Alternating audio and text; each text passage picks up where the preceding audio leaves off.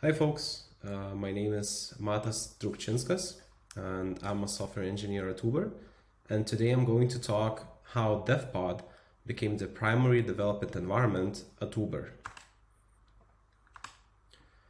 And in Uber, I work under the developer platform organization, and before we begin, I wanted to introduce you to our vision.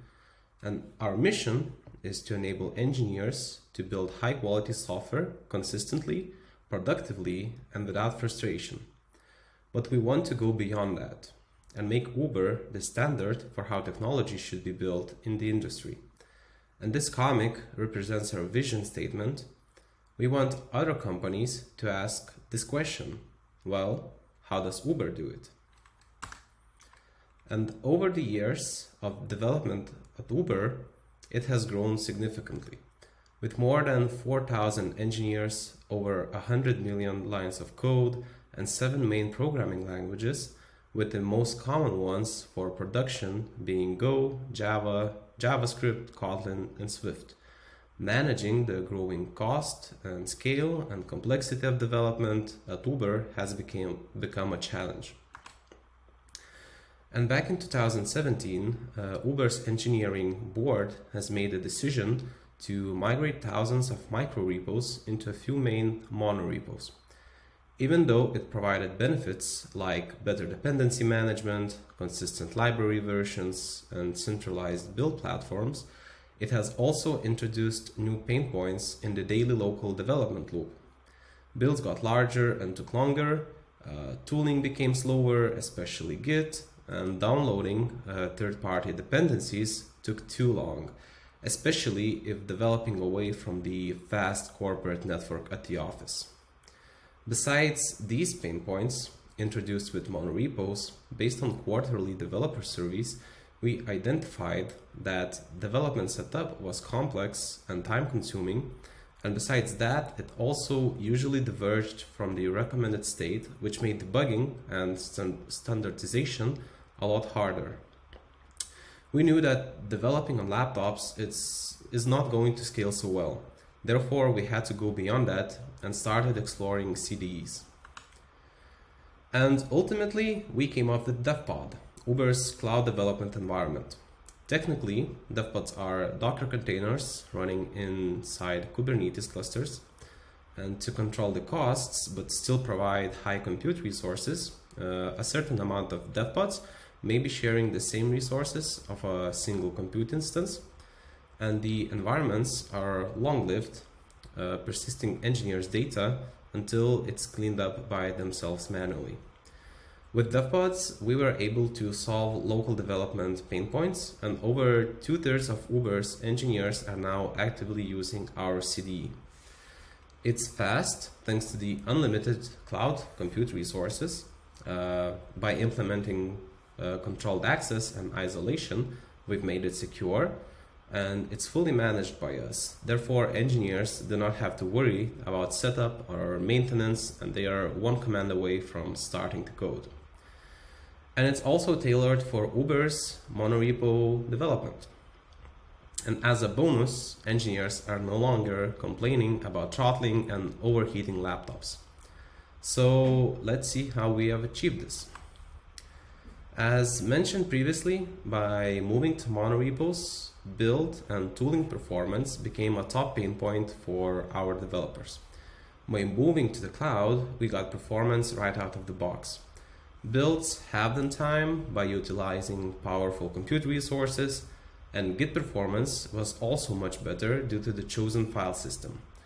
Although, as you can see in this graph, the gap between laptops and DevPod Git performance has been bridged by a recent implementation of GitFS Monitor for macOS, and we are eagerly waiting for the Linux counterpart of this feature. And we have not stopped there though. For better hardware, we have benchmarked and upgraded host machines over the years. We have deployed remote build caches and artifact repositories close to DevPods, and we've moved the local build cache to SSD-mounted disks to the host machine, which have higher throughput and lower latency when compared to network-mounted disks that we use for persistent data. However, there's still one performance-related concern, and since DevPods are sharing resources of compute hosts, sometimes multiple heavy users may impact each other during work hours. And to address this, we are working on a smart balancing algorithm based on the environment's compute footprint. And when it comes to developing on remote environments, latency is one of the most important factors that directly contributes to user experience. We're currently providing 5 clusters close to Uber's engineering hubs to ensure low latency. However, there are still a few improvements to be done here. Firstly, at the time of environment creation, we want to automatically select the closest region to the engineers to offload this step from them. Secondly, even by having the clusters close by, we have received feedback about not so stable network connection. And to address this, we are currently building the observability here, and a few technologies that we have surfaced are eBPF and 1000 eyes. And originally, we offered only one base environment to choose from. Later on, we teamed up with monorepo developer experience teams to create 5 different monorepo tailored environments. Each of the environments have monorepo already pre-cloned, they require tooling pre-configured, the IDE options set up and require plugins and extensions pre-installed, and also there's pre-warmed IDE in the syscache so that engineers could start coding in the IDE right away. And lately, we've received more involvement from data workflows. Therefore, we are actively developing DevPods with GPU support, and we have also committed to extend the offering for Android engineers by providing Android emulators remotely. And besides that, historically, we have left our iOS developers behind since the cloud offering for macOS machines was not so great. However, the idea of iOS DevPods has resurfaced again, and we are reevaluating the possibilities here. Covering these monorepo workflows in our environments is great. However, we've received feedback from our engineers that to do cross-monorepo work, they still have to create and own multiple environments, and sometimes it's a hassle to connect them in between. So for the future, our vision is to consolidate all of our offerings into one big environment for all Uber workflows. And even though we provide 6 different environment offerings ready to go, engineers still want certain parts of their workspace to be personalized. To address this, we came up with DevPod.yaml, a configuration that can be applied to DevPods to persist changes over restarts.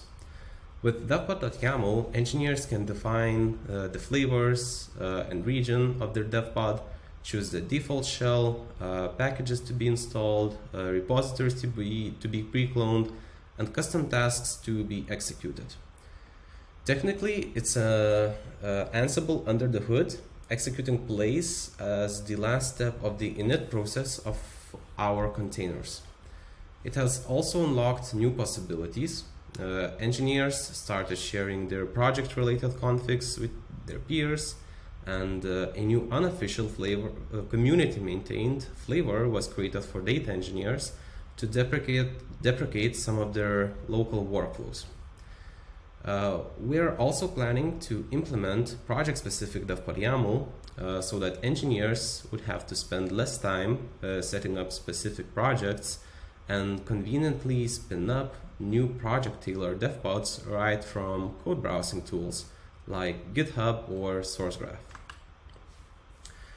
And to connect to DevPods, we're officially supporting 3 main ways: VS Code, JetBrains Gateway, and basic terminal access. And those connection options vary from flavor to flavor.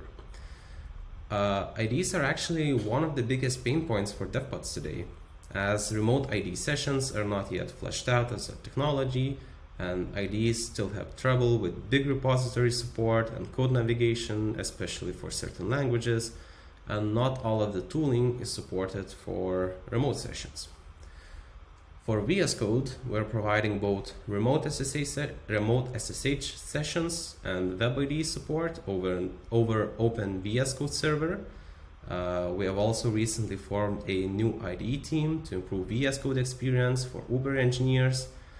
And the team is working on new plugins and extensions and also metrics to measure user experience. And we have started to explore how we could support Java and Android developers on VS Code. For JetBrains, there's quite high sentiment across Uber engineers. And previously we used to provide JetBrains projector option as a WebID solution, which JetBrains deprecated in favor of Gateway. Therefore, we had to deprecate projector as well. And JetBrains Gateway is a relatively new product, but we have already got a decent user base using it daily. And therefore, there's a few engineers dedicated from our side to work on metrics and observability for gateway connections to DevPod.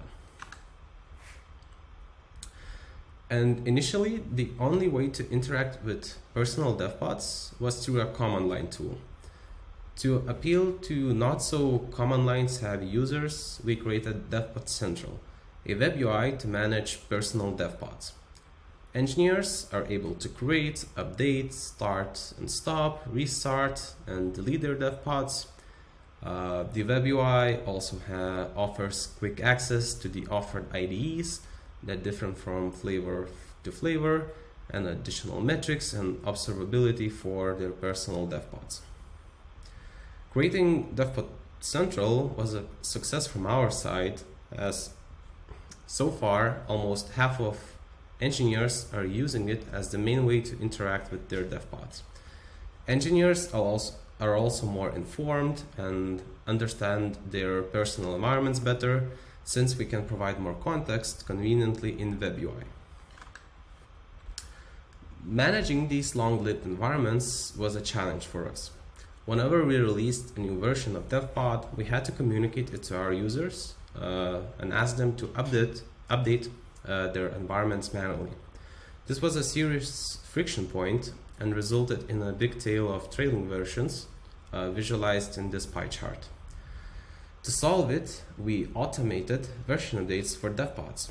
Now, engineers do not have to worry about updating their environments manually, as it is done for them automatically during the night.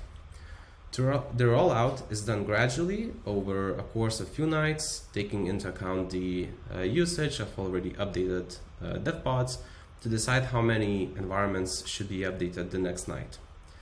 With this feature, we also implemented semantic versioning to improve readability of versions and introduced release channels for various use cases.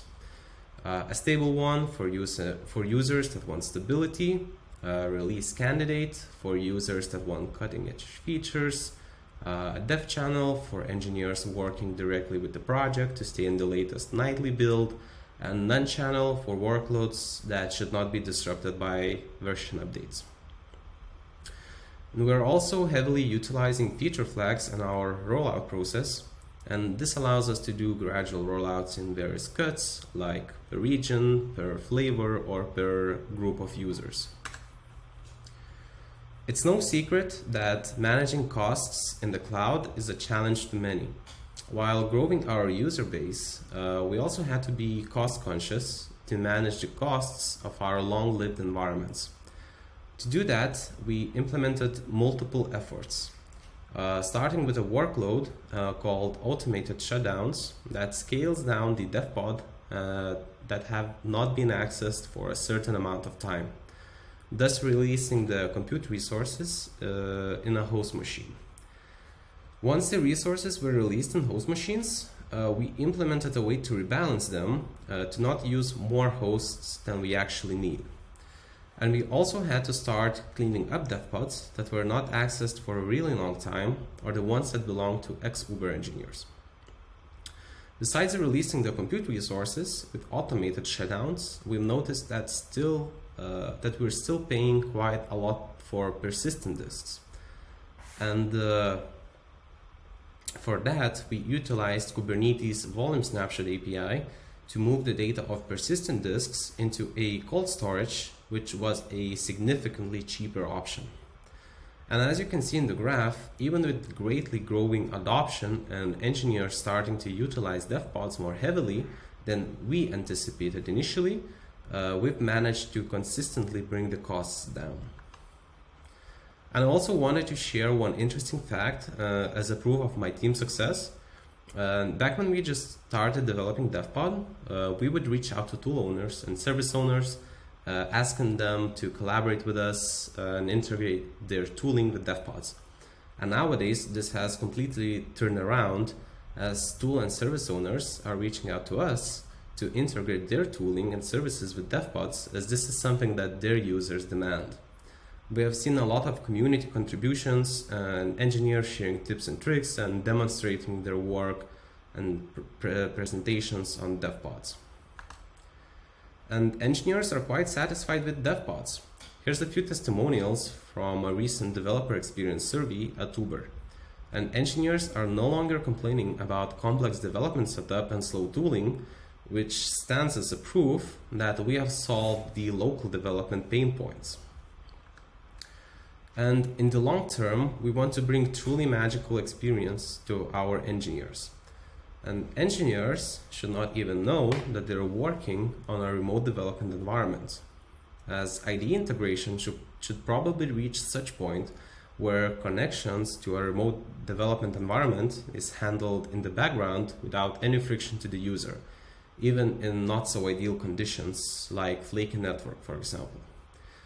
And since we have covered the local development part with DevPods, we're bringing them to CI and code review next.